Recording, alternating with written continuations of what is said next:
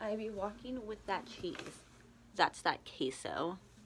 Kind of low-key, real upset that Jungkook decided to dye his hair after I low-key dyed mine to match his, but... Hello all, it is Illy, and this feels like my first real bookish video on my booktube channel, but I just kind of wanted to come on here, talk about my reading so far for the month of November, what I read, what I'm currently reading, reading plans. It's the 13th as I'm currently filming this, I believe, and the beginning of this month was VV hectic. So like my reading really took a toll. First thing I read was Elevation by Stephen King. It was his newest novella that came out like right at the end of October. I read it there's lesbians in it.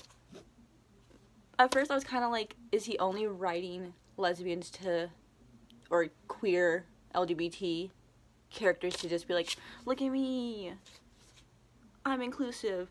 And sometimes he was saying things that I'm like, is he just saying that to make himself look good? Or does he really feel these things? And I know a lot of people actually didn't like this because it's kind of bullshit and kind of a cop-out ending. But I love that because it is Stephen King. So he kind of was just like, I don't want to think of something deeper than that. So fuck it, we're gonna just end it like that. You're not gonna get any answer. But I did kind of almost cried because I cry in everything. I cry 99% of things. Every movie, never not cried. Just saw the Grinch movie, I cried just cause I love crying, but this was pretty good.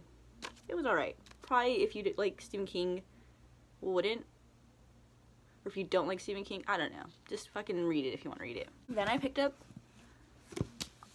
my first ever Dean Koontz, which is my mother's favorite author, and I finally read something by him. I read Fear Nothing and then the sequel, Seize the Night.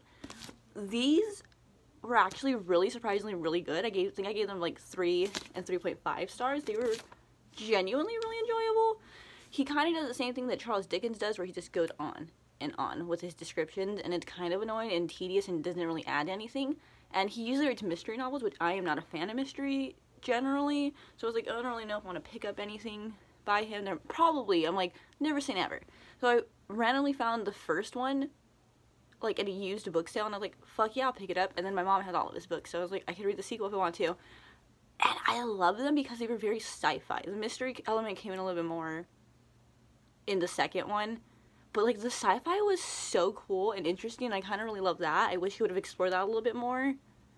But, and there's a cool bromance. I don't know, they were really cool. I'm not really good at reviewing things. I just kind of ramble about shit that people probably wouldn't care about in books, but like, anyway, solid duology, like them, really good. What I'm currently reading is this monster. I'm reading Bleak House by Charles Dickens, which technically I started back in August. I read like a third of it in August, set it down to pick up something else, never picked it up again. All of December didn't touch it. October read another third, and now I'm finally like, I should finish this. Like I think I have like less than 200, like maybe 190. I have 190 pages left. Genuinely love it. It's phenomenal, obviously. This might be my new favorite Charles Dickens that I've read so far. I need to reread Great Expectations to really tell, but like this shit is phenomenal. Like, cool. Now for my reading plans. There's a theme. Asian lit. I love Asian lit. I wish I read more. And so I'm going to. A lot. Start with the most relevant, probably. I finally picked up Crazy Rich Asians. Like, I have been wanting to read this since I heard about it. Like, when it came out. And I did not specifically watch the movie because I was like, I want to read the book first. And then I just never picked it up. And then finally, like, at the end of, like, October, I, like, why not? Picked it up. Gonna hopefully read this. Gonna love it, hopefully. A Wild Shoe Chase. If you watched my first video, one, thank you so much. But, I won this in a giveaway from Kate over at Kate File. If I don't mention Kate in a video, I will self-destruct. I love Kate, my queen. But, want to read this in Murakami, Japanese. Gonna be great, hopefully. I have high hopes. Next is a graphic novel, another one, American Born Chinese, Gina Lane Yang. It's graphic novel, and I've had it on my TBR for years, and then when I finally bought it, I was like saving it for some reason, and I'm just like, I want to read it, but now I'm like, Asian lit time, gonna read it, and I'm sure I'm gonna love it. I love graphic novels, I love memoirs in graphic novel form. Gonna be great. Gonna read it. Gonna love it. My last book really I have is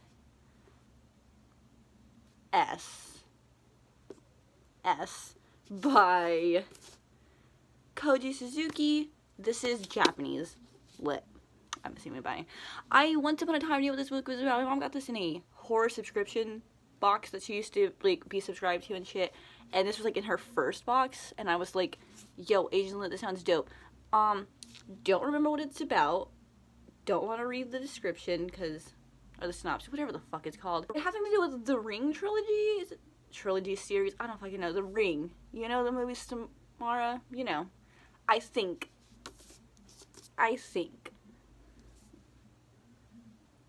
It's Asian lit. We're gonna read it. We're gonna see what we think.